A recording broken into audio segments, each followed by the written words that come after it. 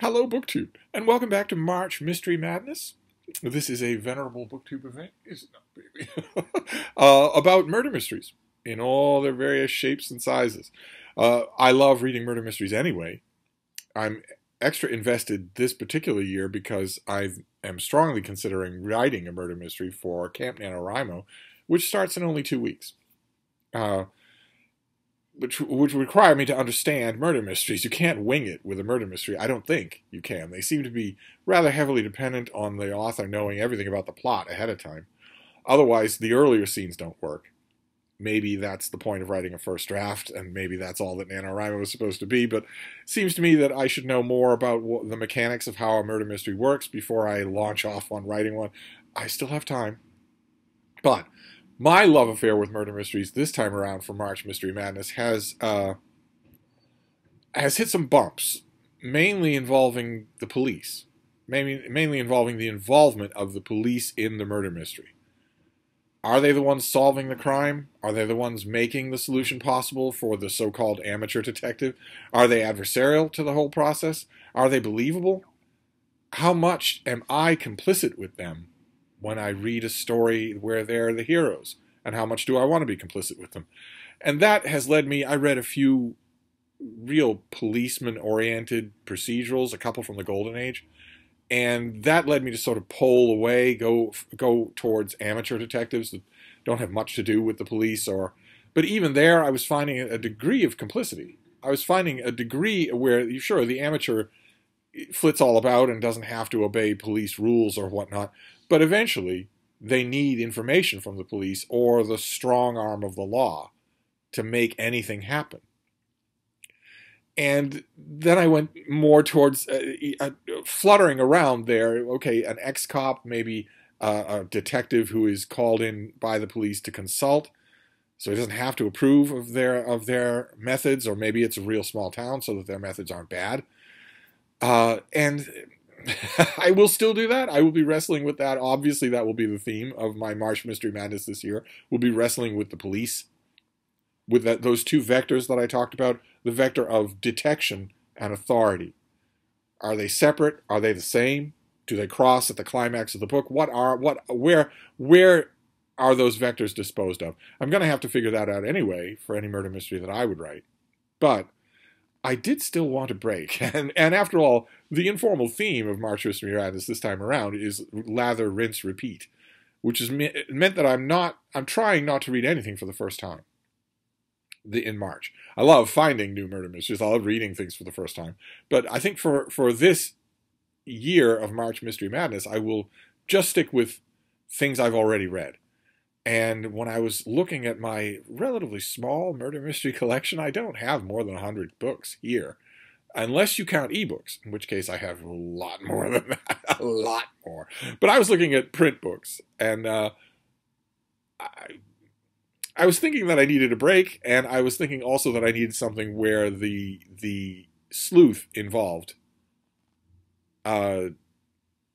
isn't connected with the police, isn't at all connected with the police. In fact, maybe even has an adversarial relationship with them. Now, that's gotten harder and harder to do in the 21st century. That's become almost impossible to do in a murder mystery. But I found one. I found one that I didn't have to look far, and I didn't need much nudging to reread this particular novel. I found this.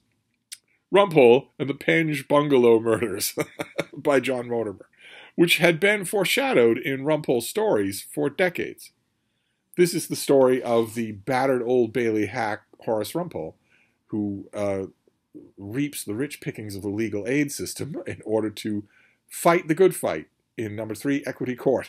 And he never pleads guilty. He is always defending the downtrodden and the apparently hopelessly convicted. And he loves to tangle cops in their notebooks. He loves to catch them in complacent, flaccid lies. He loves to make fools of them on the stand. He is very much not complicit with the police. He has an investigator himself, Fig Newton, and he is a barrister in the courtroom, but he has a brief. He has what we would consider to be a lawyer who helps him and informs him in the case, and that's all he needs. He doesn't need the police. he's interested in them only to the extent of whether or not they are going to shed light on who is innocent and who is guilty. He certainly does not view them as the judge of who is innocent and who is guilty. And the reason why this novel had been foreshadowed by John Mortimer for decades is because in all of the Rumpole short stories that we got for years and years, we are constantly told the Rumpole that we meet in those short stories is he's older. He's older. He's, one could say, uh-oh. Oh, it's Frida Yoga. Oh my God. Are you going to come down here, baby? Oh, no, all the way to the floor. Oh, goodness. I hate it when she does that now because she's not a spring chicken anymore. She's 6, and she doesn't like to jump back up. She happily jumps down, but then she can't jump back up again. But anyway, we'll make this quick, and we'll go. I will go and tend to the bean. In all of those stories where we have a battered old warhorse of a barrister, Rumpole is constantly reflecting on the fact that if you consult the relevant volume of notable British trials, you will find that when he was a young barrister, he won the case of the Penge Bungalow murders alone and without a leader. I mean, there are 2 advocates. The senior one will do most of the talking, they will do most of the leading, and the junior one is to take a good note or to supply reference works or whatnot. And Rumpole, finally, after years and years of alluding to this case, John Mortimer reached a point where he no longer really felt like writing Rumpole short stories. Instead, we got a row of Rumpole novels that are really good. They are in a very interestingly different register from the short stories, and are quite enjoyable. There's 6 or 7 of them that are very different from, in some ways, very different from the Rumpole that we got in the short stories, and yet very, very enjoyable. I think that if I had to identify the way that the novels are different, it's that they know about the short stories. Not in the sense of the content of the short stories, but that they know that Rumpole is famous. They know that this is a beloved, well-known character. The novels know that. The short stories don't. It's hard. I could pick it out if I had to analyze the prose, but it'd be pretty hard to describe it here. But after a few of those novels, John Mortimer decided finally to just give us this case.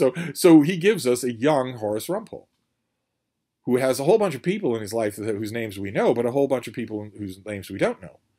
A whole bunch of characters in here that we see from way before we meet them in the short stories, including She Who Must Be Obeyed, Hilda, who will soon become his wife, and her father, C.H. Whiston, who is the head of Chambers, and a whole bunch of other characters that are fixtures of the short stories. But this is in their earlier days, in the dawn of their acquaintance. And the story is about 2 RAF pilots who, well, there's a murder. There's a double murder. And the son of one of those RAF pilots seems to be the foremost suspect. And he seems hopelessly intent on convicting himself out of his own mouth. A hapless boy, but not, we ever get the impression, an evil one. And Rumpole doesn't get that impression either. And he's not interested in a slam-dunk case if it puts the innocent behind bars. That much is true all throughout the Rumpole stories, all throughout the Rumpole oeuvre. So he goes about investigating and doing this trial alone and without a leader in front of an imperious and somewhat clueless judge. And you can see already the narrative obstacles to such a thing as this, right? I mean, the readers have been curious forever to know about the details of the Penge Bungalow murders. Most readers, I'm sure, were like me and thought we would never get those details, any more than you get the details of the giant rat of Sumatra in Sherlock Holmes. Readers have been curious about these details, but readers also know everything about what's going to happen. It is not possible that Rumpole will lose this case, for instance, so we know already that the young boy is innocent. It's not possible that the flirtatious relationship he has with a woman named Daisy will ever come to anything, because we know that he will marry Hilda. We know that she will make him marry her. She will leave him no choice. We know when it looks like his standing at number 3 Equity Court is in danger, we know that it isn't, because he's going to stay there for decades. Mortimer knows all that going in. That's a very heavy burden for a storyteller to assume, that the element that you're giving up is any element of suspense. Anywhere, with any of the characters, there's no element of suspense, and yet the novel works. I think probably because, like I mentioned with the other novels, it's mostly relishing in the fact that Rumpole fans at the time this, at one point Rumpole fans were legion. Rumpole has been off the air for a long time. Leo McKern, the great interpreter of the character, is long gone. Albert Finney, thank God, died before he could take Rumpole to the big screen. I don't know that people under the age of 40 know this character or any of the parts connected with his mythology. So maybe this wouldn't have that kind of resonance anymore. But I think the way that Mortimer gets around the problem of the fact that he is intentionally telling a story that can't have any suspense is by just reveling in it. This is very much, I guess, fan service would be the noxious 21st century term for it. And I loved it. Loved every page of it. And I loved revisiting it. I loved rereading it in this cute Penguin paperback that my surly houseboy got me in the UK. Back in the days when he could leave for any extended period of time. He went on a vacation in the UK, and he got me this. Not because he likes it, not because he knows anything about Rumpole, but because he'd heard me talk about the character. So I reread it in a Penguin mass market that looks like the old style Penguins do. Just delightful. I wish I had all of these. I know that Penguin did a huge number of these, not in this country, but in the UK, and I would love to have them all, but God knows what they cost on eBay now. But this cured what ailed me, absolutely. This was, Rumpole has no use for cops. He believes they're all lying. He believes they're all trying to put his clients behind bars unjustly. So that was perfect. That was exactly what I needed. Not only does he not have any direct connection with them, but he doesn't have any high regard for them either. And I don't mean to be anti-cop, but I needed that after some of the books that I've been reading. So now I consider the slate clean.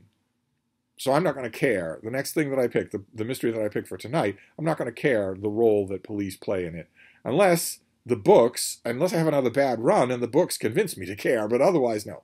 Otherwise, the scales are now balanced, thanks to Rumpole, thanks to the Old Bailey hack. So that's it. That is March Mystery Madness for today. It is Rumpole and the Penge Bungalow Murders.